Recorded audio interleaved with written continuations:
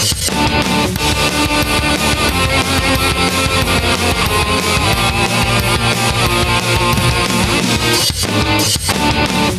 everyone, and welcome back to the Bison Video Blog. Been way too long since we've been back in the studio with Jeff Kolpack.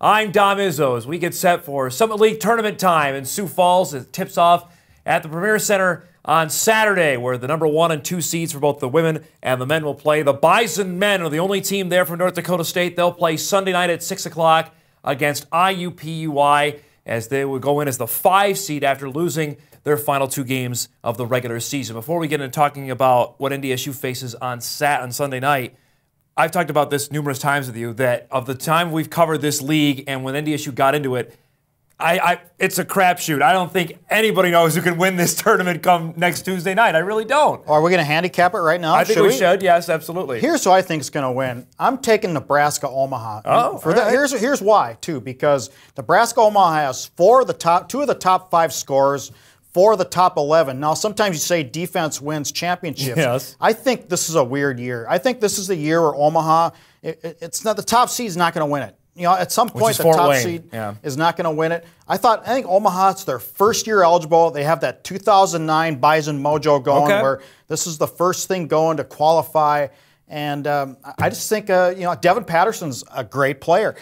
They match up to South Dakota State, too. They match up to their guards, Parks and Marshall. They have that quickness, and I think they have enough underneath to handle Dom. I like that. I like that pick. South Dakota State is tough to beat inside that building, although the Bison did it last year. I see where you're going, though, the Omaha with the first year down there. Can I pick the field? Can I just take anybody? Because I think that's actually the case that I think will win. That's how you weasel your way into the pick-em weasel, contest. I won that. I will take South Dakota State. I think the Jacks are going to win as the 2 seed. I think I think they have the most talent.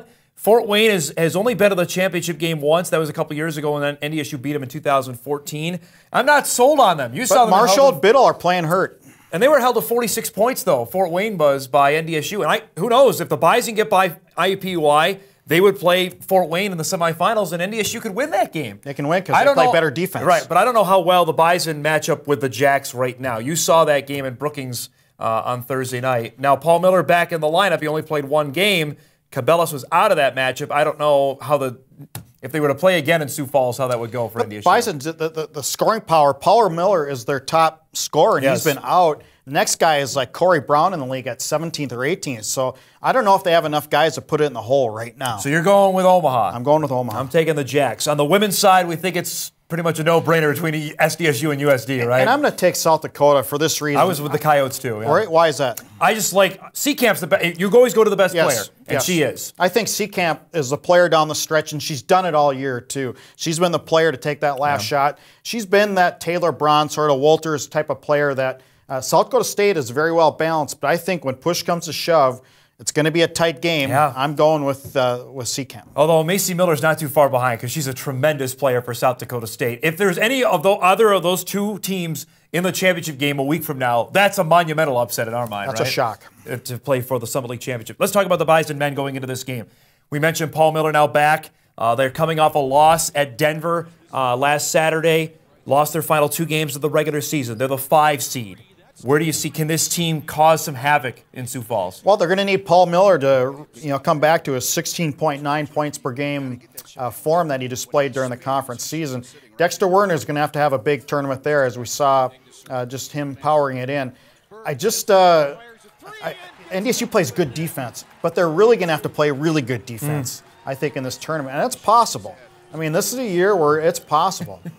IUPUI, they split with during the regular season. They lost a buzzer beater in Indianapolis in a game that, honestly, and Dave Richmond told us this, the Bison should have won that game. They were up 10 in the second half. Then they built a big lead against IUPUI and then saw the Jags nearly whittle that one away, and NDSU hung on to win. I think this is going to go right down to the wire on Sunday night. Well, I guess history tells you that in this year, right? I think it's going to come down to somebody is going to have to get hot for NDSU in the second half. Again, Paul Miller coming back. Is his knee healthy enough for him to get open? I mean, to create his own shot. They do that weave, as we saw in the highlights out front. Yep.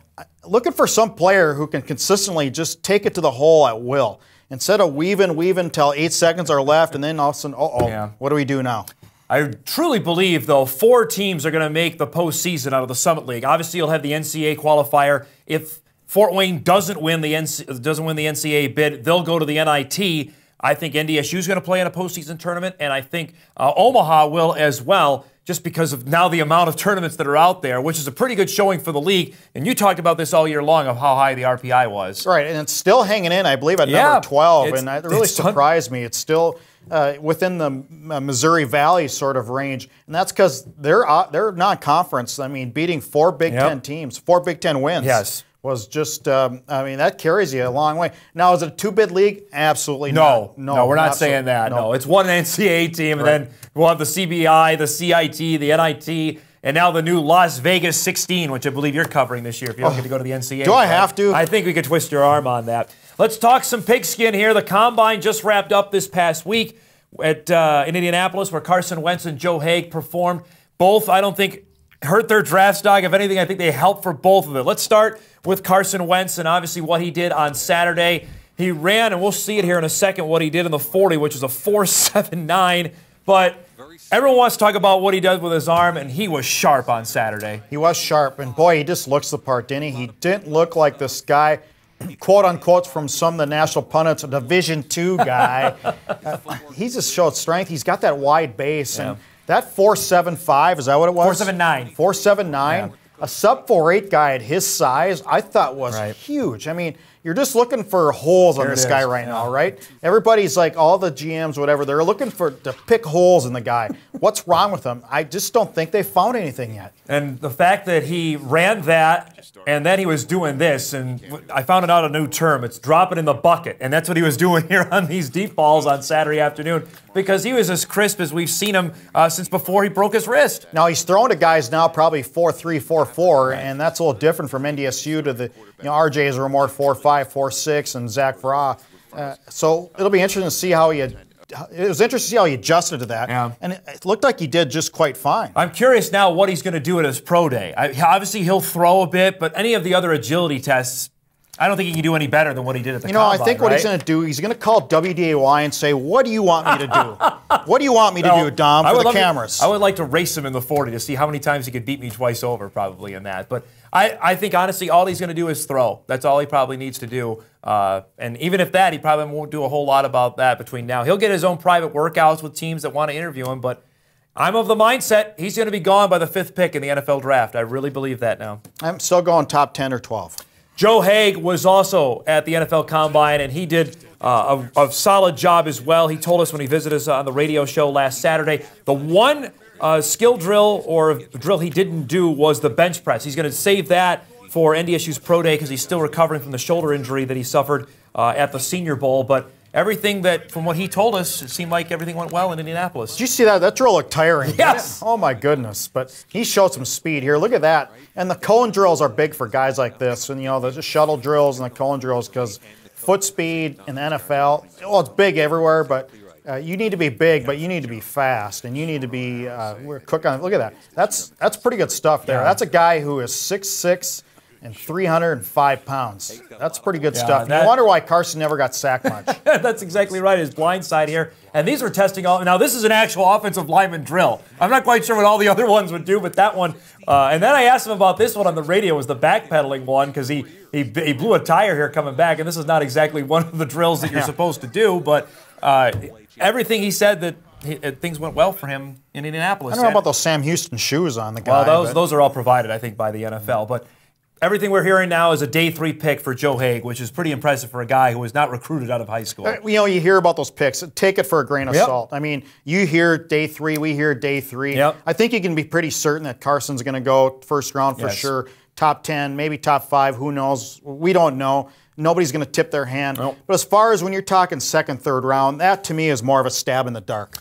Let's talk some moving and shaking. We haven't done expansion talk on this show in a long time, but some just breaking before we tape today. The Sun Belt Conference, according to USA Today, is reporting that after the 2017 season, Idaho and New Mexico State will no longer be in the league, which creates a vacuum for those 2 schools. There's only a couple schools that play independent schedules right now, Notre Dame and BYU. Now, Doug Fullerton, who's the outgoing commissioner of the Big Sky, re-extended the invitation to Idaho last fall. I'm of the belief, and I think you are as well, the Vandals are going to become the first school to move down from FBS and go back to the FCS ranks in 2018. Well, what option do they have? They have none. They're on that island that we talked about. What option does New Mexico State have? That's a good question, too, because I don't know where they would go. You have to go down. There's no league. What are you going to join, the WAC? And that's gone. There's only WAC. What I'm saying. Yeah, there's no WAC football, so there's only basketball now. So they're on that island, and this is the template I've always warned against about for NDSU to move up, because you have to make sure you have a home and travel partners, and Idaho never did. Once the WAC dissolved in football, they were hosed. You know, I think the Sun Belt's doing something pretty smart here, and I think what they're doing is what Commissioner Tom Duple did when he took over the Mid-Con, which is now the Summit League, and that is he got it more geographical centered, and he got a better footprint, and it makes for teams that are happier. They don't have to travel as far. It makes for better student-athlete experience. And when he took over, he came from Southern Utah, and he actually sort of got rid of Southern Utah. Got rid of that. Got rid of the talk of Utah Valley joining. Missouri, Kansas City, I think, was actually a candidate come back in because of geographic. You know, the Centenary deal, they ended up leaving. They got rid of them. So I think what he did is he created stability by shrinking the footprint, and I think that's what the Sun Belt's doing. And also, that has a lot to do, Jeff, I think, why the RPI is where it is for the Summit League, because of now the geographic area of the teams, and they have made a conscious effort to be good in basketball, and that's why I think the rise up and where you've seen the league is where it's at right now. And you cannot underestimate the emphasis on facilities and money and investment in those programs. This is a huge shot for Idaho, though, because you look in-state. Boise State was an FCS program, and obviously we've seen what the Broncos have done, and now you look at it on the flip side with Idaho, which had no success as an FBS program. What do they got, the Kibbe Dome? Right.